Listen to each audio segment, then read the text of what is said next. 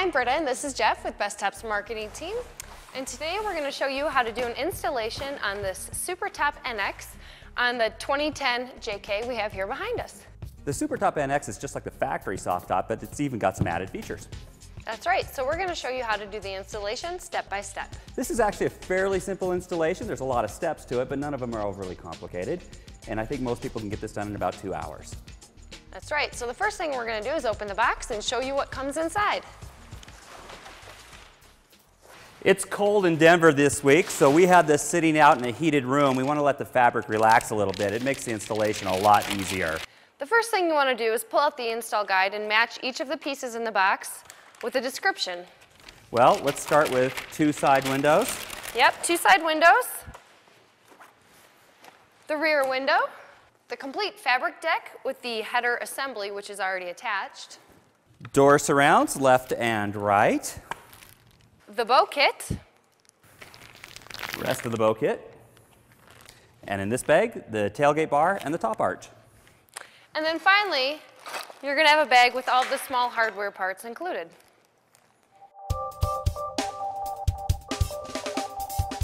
The first step is to install the bow mount bracket onto the sport bars.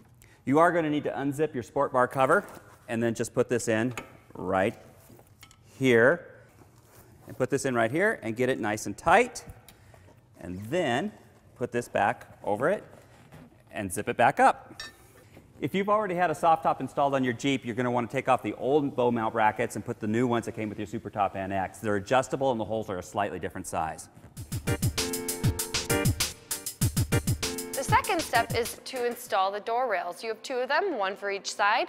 The corner here is going to face the rear of the vehicle. Line up the pin on the bottom of the door rail with the hole in your belt rail on your Jeep. And then just use these knobs to go through the sport bar and tighten them down.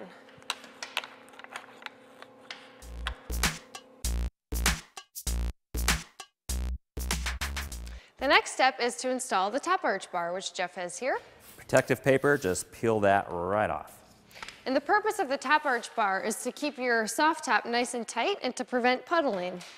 It's a great feature that Bestop has added.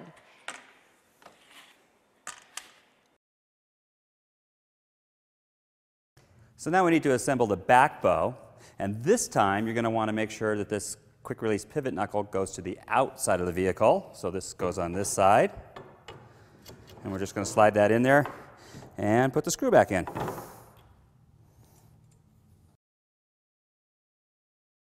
Next, we need to install the straps from the front bow to the rear bow, and sometimes we find it easier just to attach the rear bow to the vehicle first and then do that.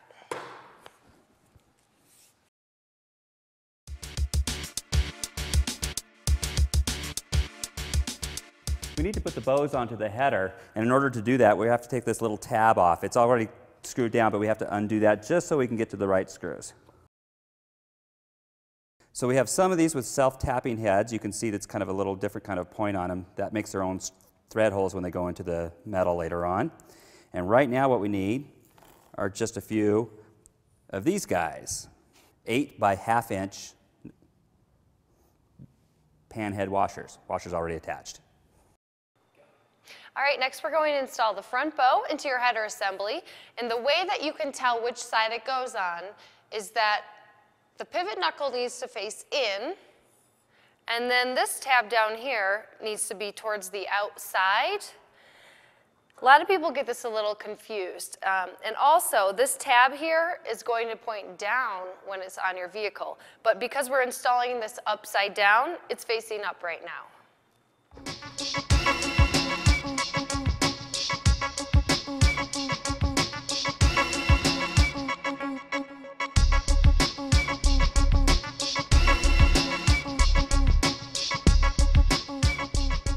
All right, next you're going to install the foam tape to the header.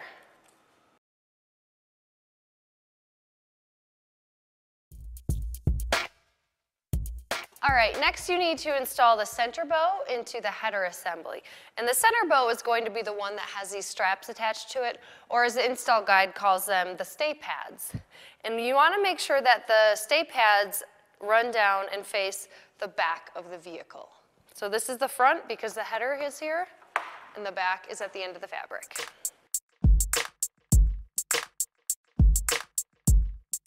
You're going to need the silver bolt, a bushing,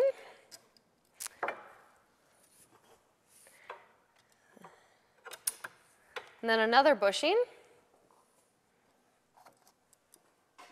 and finally your nut.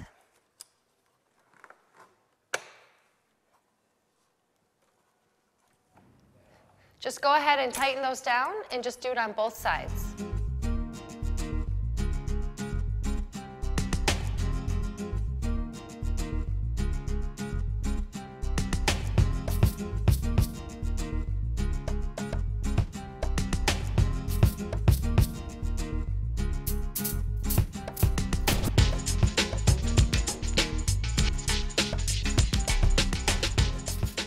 Now you just need to attach the strap that's attached to the center bow.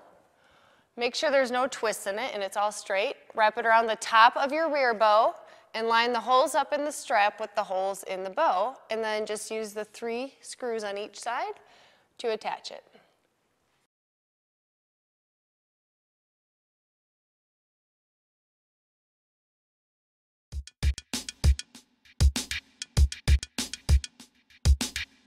All right, then you need to attach the cable spring, which is this here, to the bracket on the bow. And then once it's on, you'll need to crimp it into place.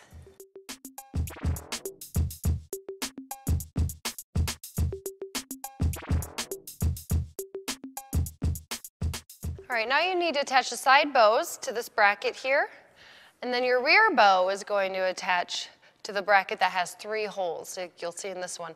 That's so you can adjust the top later, but for now, put it to the hole that's closest to the sport bar because it'll be the loosest fit, and you can always come back and tighten it up later.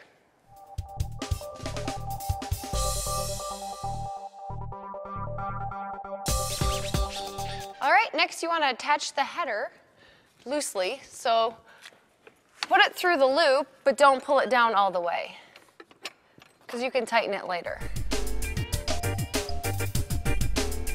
And then you're going to secure the rear corners of your fabric to the tub of the vehicle, and it's helpful if you just pull down and use the belt rail system to attach the plastic canards to the tub.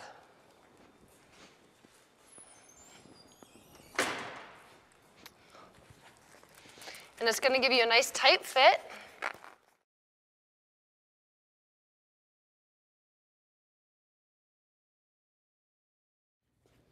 This is one of those things that's going to get easier and easier, but the very first time you put it on, this top can be very tight. Which is good because you want it to be nice and tight.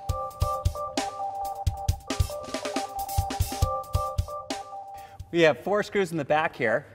These tabs wrap around the bar, and then you just screw this into the back bow, and that holds the fabric down back here.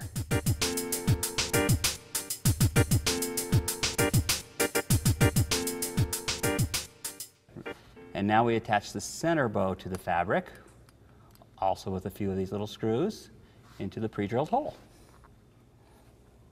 So that's it, you're almost done. The whole top's on. The only thing you have left to do is to install the rear and the side windows, but you can actually drive around with your Jeep like this. Oh, for sure. In fact, it's almost recommended on a cold day like it is here. If we drove this around for a little while with the top on just like this, the fabric kind of relaxes, it gets a little easier. It would actually make putting the windows in a bit simpler. So there you go. Now we'll show you how to put in the rear and the side windows. There, can you get it now? Yep. There we go. Okay, so we took this corner off just to help get that window started. And again, it's like 35 degrees out today, so it is quite chilly. We almost recommend like 70s to install these. It makes it a lot simpler. So we just disconnected this a little bit to get the window started. Now we'll put this back on. Finish the window. Here's a little trick with the windows. You wanted a nice tight top, and right now you've got it. So if you're having trouble getting these windows zipped all the way around, just be patient with them, let it sit for a while, come back to it later. If you can't get it all the way down, leave it up for just a bit. Now that the rear window's zipped in to place, you just need to put in the tailgate bar. It's pretty simple to do. You want your retainer clips the pieces on the end to face down. And then there's a tubing on the window that needs to slide into this slot here. And you'll want the rubber Weber stripping at the bottom to face down.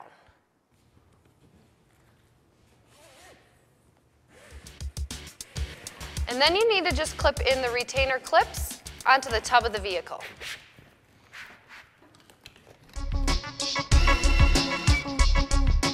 All right, only thing left now is to put in the side windows.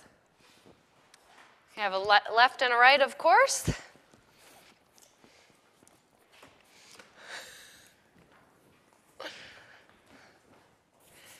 And sometimes to start the zipper attaches up here.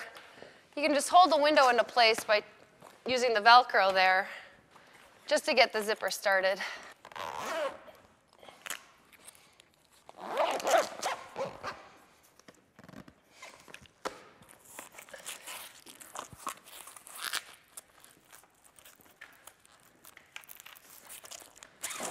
And there you have it. Side windows are in, and you're all set. The last thing you want to make sure to do is to completely latch down to your header in the front.